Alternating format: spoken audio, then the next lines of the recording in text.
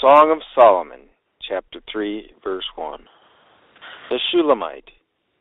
By night on my bed I sought the one I love. I sought him, but I did not find him.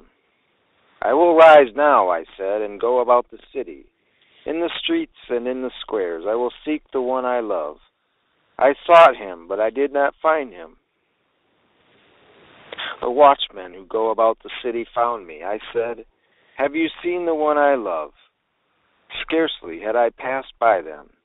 When I found the one I love, I held him and would not let him go, until I had brought him to the house of my mother and into the chamber of her who conceived me.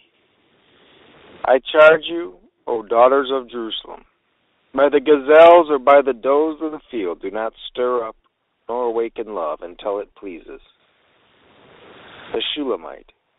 Who is this coming out of the wilderness like pillars of smoke, perfumed with myrrh and frankincense, with all the merchants' fragrant powders? Behold, it is Solomon's couch, with 60 valiant men around it. Of the valiant of Israel, they all hold swords, being expert in war. Every man has his sword on his thigh, because of fear in the night. Of the wood of Lebanon, Solomon the king made himself a palanquin. He made its pillars of silver, its support of gold, its seat of purple, its interior paved with love by the daughters of Jerusalem. Go forth, O daughters of Zion, and see King Solomon with the crown, with which his mother crowned him on the day of his wedding, the day of the gladness of his heart.